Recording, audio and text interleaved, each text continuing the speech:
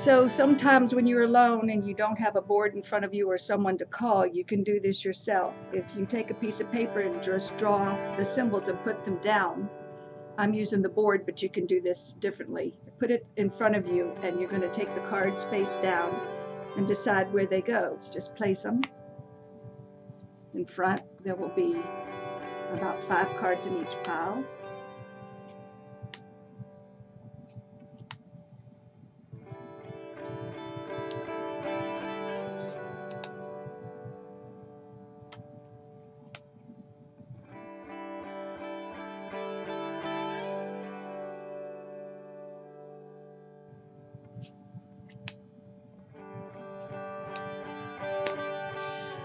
Okay, I'm out of cards, so I'll turn some up and I'm looking for wavy lines.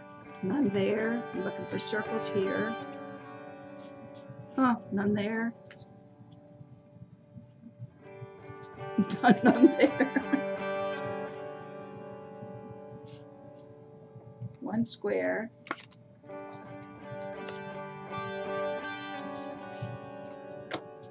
There. No, I did better the other time. Pressure got to it.